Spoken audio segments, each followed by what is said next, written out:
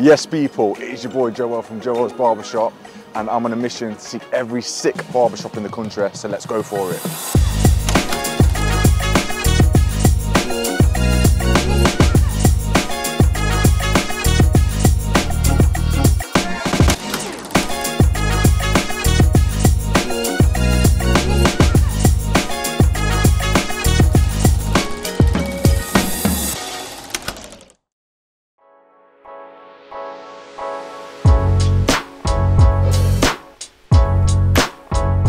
Yes, people, we are going to go see Tigg today over in Whitwick in Leicester, not too far from Jo-ells Barbers. He's got a cool little studio that I'm keen to see, so we'll meet you there.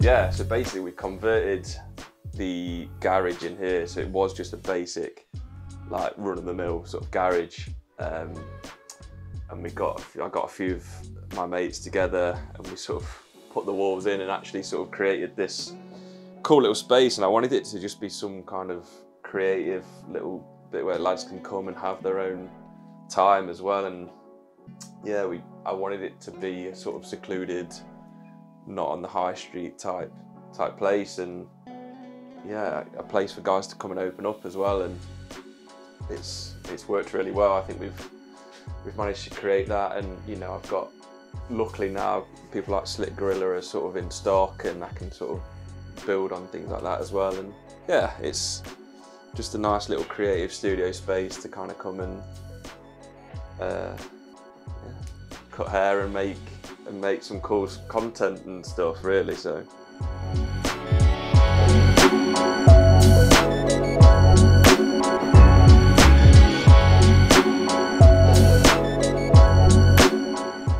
So, would you be able to tell me how long you've been barbering and how did you start in the industry, bro? So it's a bit of a long story. So I started originally when I was 19, so that's 15 years ago. Went to college, learnt to cut ladies' hair.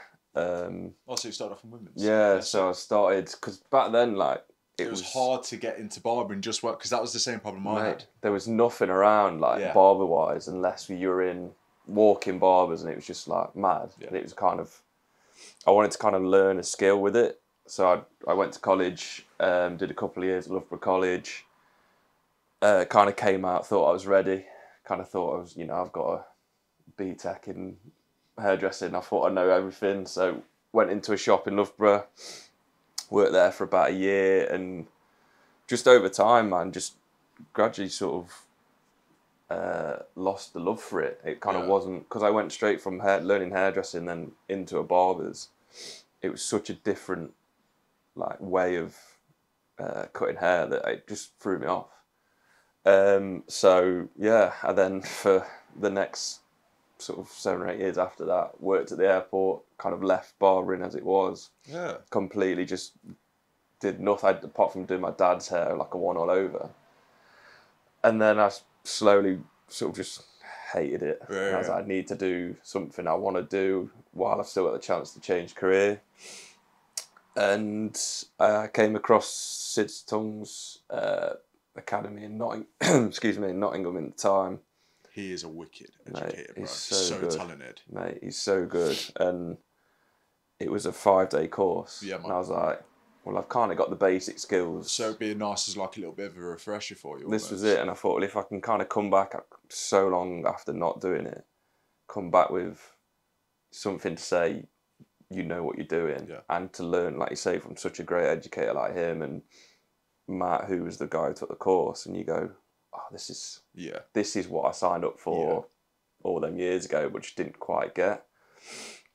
And yeah, that was it. So then I've been back barbering for nearly 6 years. So yeah, it's been. And how long have you been here for? So I've had the studio open for nearly 2.5 years now. Yeah. So literally just after the last lockdown finished, we painted the last wall bit, and we literally opened the next day. So yeah, it was a bit of a lockdown project that Do you, from obviously because you work here yourself, do you ever miss that kind of thing of where you could be working alongside other barbers at all, or do you like working by yourself? Would you say? There's certain times I do. I think more so for like feedback. Yeah. I think sometimes you can, when you work on your own, it's hard sometimes to kind of know fully. Yeah. Like, and to have someone to bounce off with something like that, where you know, sometimes I watch a haircut go down the drive and be like, I'd love someone else to give me some feedback on it rather than just me assessing my own stuff.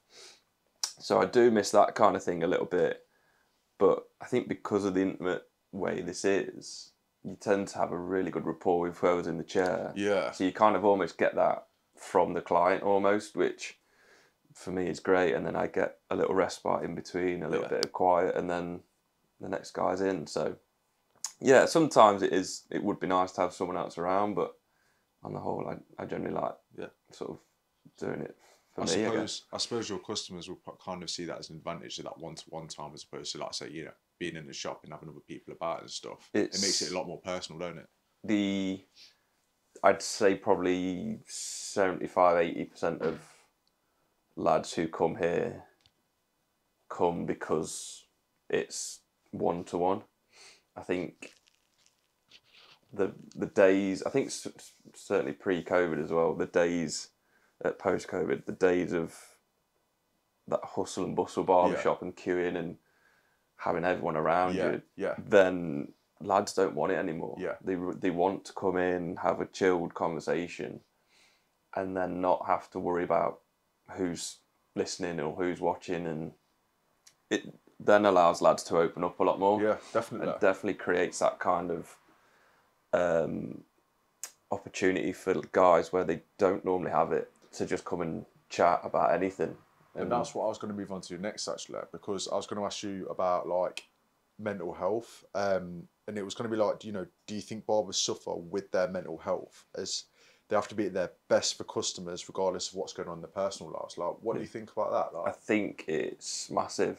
I think we're one of the rare industries that has that thing where you have to perform every time you do your job. Like, we can't really have an off day, really, because everyone that walks in to the shop wants that perfect experience. And I think mentally it's so difficult for barbers at times to live up to that. And I think there's a lot of pressure, you know, that's from the client side. Then you throw in the social media side of things and everything else. You're seeing all these guys doing these out this world haircuts, and you've got to try and replicate that and want to get to that level. But mentally it's hard, you know, because we're real people. We've not, you know, you've stuff going on. And sort of for me personally, like, it's quite a relevant question. The last few months I've had a lot of stuff going on outside of here, and it becomes harder to then get in, but we have to do it. And it is like, I think what I've learned, again, going back to how this space is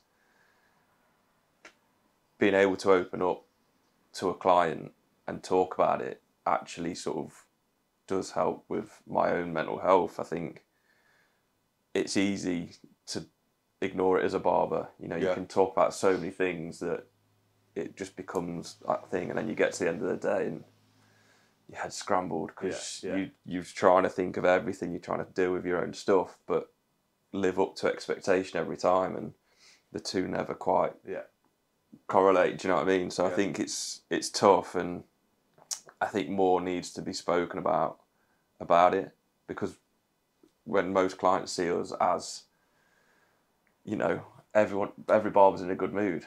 Everyone's like, how you doing? Because we have to be seen to be that, and it's all smiles. And because, you know, if a guy walks in and I'm sat here, the experience is like dampened straight away, and, you know, client retention then comes into it. But yeah, I think it's massive. I think a lot of barbers do struggle with it, whether they know or not. This whole, I mean, in my opinion, you know, coming back to recent years, especially post-COVID as well, I think, like, the whole mental health thing has become quite a good point for especially men. You know, it's improved, hasn't it, a lot from compared to what it was. Yeah, I think so. But it's like, obviously has a little way to go with everything. Do you know what I mean? Yeah, I think it was so far behind before that. Oh yeah. It's now good that people are talking about it And addressing certain things, and this is it. And it's allowing guys to not feel like it's a weakness to talk about it, because I think so many guys do. You know, a lot of my core mates are all rugby lads. They all play rugby, they play up the road, and you know, them opening up about feelings is so far away from what they've ever known. Yeah, it's hard, but then slowly but surely they're more akin to it. They're seeing it more. They're seeing guys open up. They're seeing me do it on social media. You know, it's becoming more of a thing, and it should be. Yeah. You know, I think it's massive. Whether some guys deal with things differently, they don't want to talk about it, but giving lads an opportunity if they want it, or to just send them in the direction of somewhere that will help. Yeah. Do you know what I mean? Having that information as a barber is good as well, like, because it might help them look into other avenues to help talk about it. If not doing it here is not working, if that makes sense. 100%, bro. Why do you think other barbers fail? That's a big question, man. But I think what I've noticed from guys I speak to, especially sort of new guys and guys that sort of are new to the business, expectation is so quick now. Yeah. Everything has to be like now.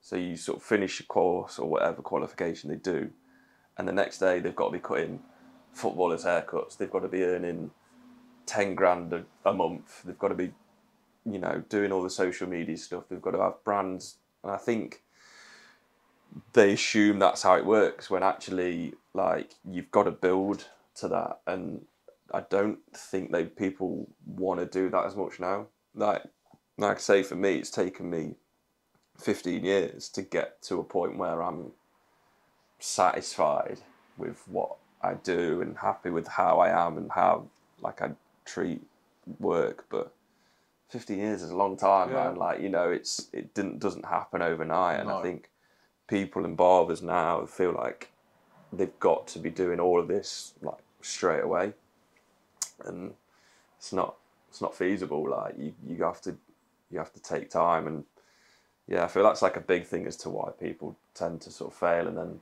they don't want to try and do the work, so they just go, I'll just go and leave that. It's not working for me. I'm not earning enough money. I'll go do something else. Yeah. Where I can earn money straight away, sort of thing. It's missing out that building stage, ain't it? This is it. You know, you have to survive on a bit of rubbish money when you first start. Like, it's not great. You do. But you have to be patient with it. What advice would you give someone looking to start barbering? Again, it kind of goes hand in hand. Just be patient. Like, work hard, be patient. This is it. You said about the money, you got to survive on little for a bit. Yeah, understand that, you know, you're not going to be earning great money. Shops aren't going to be paying big wages straight away. And if you're on self-employment, you've got to graft. You've got to do everything you can. Get every mate you know with an inch of hair on their head, beards, anything. Just put the effort, put that time in to getting a client base. Like, I was very lucky. I had rugby lads, and I just got them in, persuaded them. It's like, it might not look great for a start, but stick with it, and then just get people in the door, and then build like that. And that's one of the best things I did. And, you know, be patient with it, because you're not going to be nailing skin fades the day after you pass. Like, even though you'll have a certificate to say you can do it, once you're in the shop floor and you're doing 10 a day, you know, that's when you've earned it. But it will take time to get that good. But do you think too many shops are opening, and then, like, what would your opinion be on kind of how saturated the whole industry is becoming? I think it's becoming that way. Like, you know, I'm from a small town in Leicestershire. Coalville's not a big area, but there must be 10 to 15 barbers just in the town. Yeah. Like, so many. There's a barbershop on every road, and you know, they're all competing with each other, and I think it's so saturated, and then you lose quality in that because I think they're not putting the effort in to kind of make it unique as well. It just turns into numbers, don't it? Yeah, it's just get them in, get them out, and roll in, roll out, and you know, that's why I try to do with this place, is make it unique. So in the saturated market, there's a little bit of something different, but I think, yeah, the industry in general is, there's so many people wanting to do it, which I think is good. It's good for the business, but I also think it's hard because, again, people are wanting to do everything. Yeah. Like, at too fast the speed. Yeah, and I think then creates a lot of sort of, I don't know how to phrase it, maybe like it's more average work, everything's just quick time stuff, and I think that's not what barbering's about for me personally. But yeah, there's so many places, and I think it puts a lot of pressure on like myself and other barbers sort of a little bit more independent, because they can go and walk in and pay a tenner and be in and out in 20 minutes and done. And some guys absolutely love that, and you know, I can't compete with that because it's not my style. But it's kind of that thing of, then do you sacrifice a client for, you know, the relationship you have with a different one, sort of thing, like that sort of thing, man. Hope that kind of answers. No, definitely, I get it. And do you think there's a lot of pressure on barbers keeping up with what's going on, like setting the prices and staying consistent and stuff? Yeah, absolutely. Again, like, because the market's so saturated, I think it will come to a point where, so I think at the minute post COVID, a lot of barbers kind of cashed in a bit on it, and put the prices up and kind of tried to earn off it, which, like, it's fine. I get, like, bills and stuff are going up and you've got to cover, but there'll come a point where I think people will start to undercut each other to get people in, and I think over time that'll become more of a thing, and it'll be that thing of, oh well, he's charging less, so why should I pay more to you, and the whole thing. And I think barbers in general, like, you know, people were so used to paying £7 a haircut, and that kind of thing became the norm, and now it's changing. But yeah, I think it's hard to sort of keep up with it, and sort of the pressure from myself as well. You know, I sort of find it hard to justify at the minute because of this setup. You know, I've not got bills. You know, you've seen I'm at my folks' house. I'm not, you know, I've not got the problems other barbers have got, but then it's still, you know, I've got to earn a living and keep up with everything else and the price of everything else. So there's a lot of pressure on that. For me, I personally feel like it's hard to do, and then you try and engage it with your clients almost a bit and have a talk to them without sort of asking directly. And you know, some will say, yeah, you're undercutting yourself, you need to pay yourself more, and then others are like, oh, I don't know, if you charge more, you start thinking, oh, they'll probably move away somewhere else, and the pressure of that is tough, man. And I think, I don't know how that works itself out at the minute, man. I think it's one of them things that hopefully over time settles again. I think, but Do you think, like, there's a big thing with beef between barbers? And have you ever had anything yourself? I can't say I have personally. I don't know. There's occasions where I've been out, you know, in the village, and you sort of feel like there's like other barbers maybe sort of talking about you, sort of just like when everyone's looking over, it's kind of obvious. There's been a few occasions maybe like that, but I can't say I've ever had like beef. But you see it a lot, and I think like you see a lot of resentment between barbers now. 100%. I think, like, again, on sort of social media, you do see kind of people getting annoyed because others have got opportunities. And I'm not going to lie, for a long time, I kind of bought into that. And it was like, I looked at it saying, oh, why is he doing that? Like, I could be doing that. Why do I not get this? And I think it's definitely there. I think there's definitely a thing. And again, it comes down to the market being so saturated that it's pressure almost creating this, because it's, you know, oh, we need to be bringing the business money in. So if people are going other clients are going other places for haircuts, it can create that sort of tension and panic, and then that leads to, you know, that arguments and stuff as well. I think, which, you know, I try not to do. I'm not that guy at all, but you sort of see it. Yeah, of course. Sort of from around, I guess. Yeah. So that's kind of why I wanted to do this, because I feel like now more than ever I see a lot of barbers between each other, kind of not beefing, but like you said, there's a little bit of friction there, especially if they're in the same area, and that's why I wanted to do this. So I wanted to kind of like make everyone work together in a way. Do you know what I'm saying? And this is what I mean, man. Like, you know, even when we first spoke about doing this, I was like, the big thing that was a big compliment to me was the fact that you guys are relatively local. You know, you're not sort of next door, but you're a Leicestershire-based sort of guys, and I was like, that's cool, because it doesn't lead to like... Yeah, there doesn't need to be a thing of where you're working against each other. At the end of the day, we're all in the same industry. Yeah. And that was like my main point with this whole YouTube thing as well. You know, just trying to get people to realise, like, yeah, even though you're in the same industry, it should be a reason for you to work together more.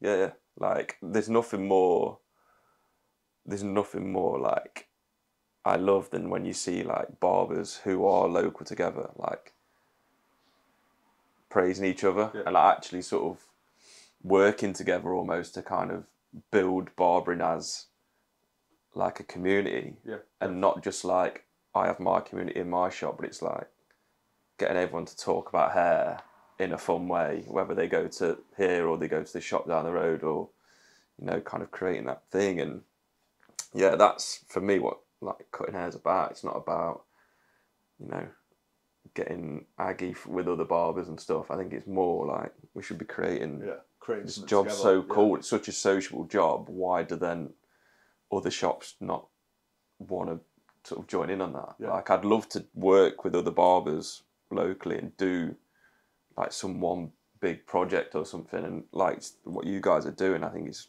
like great, because it shows that, and you can sort of, there's no need for this sort of tribalism stuff. I think it kind of, we should all just, you know, enjoy it together, man, and learn off each other. 100%. And make each other better. And, you know, I think that'd be great. Do you, give me something you hate about the industry? Mate, there's a big list. There's a bit of a list, man. I could go on, man. Like, a lot of people probably won't believe this just due to how I am, but like social media, like my setup requires it. I have to do it to let people know where I am. And to an extent, I like creating the content, but there's so much that comes with it that I just think, oh, man, you'd rather not. It's just tiring, and there's so much good in it, and there's so much that could be better with it. But I just think sometimes just seeing guys doing all these things, and you just look at it and go, man, it's for the sake of showing off. And just that whole sort of thing. Yeah, it's tough. And, you know, there's other things along the line of like, you know, I feel like we are still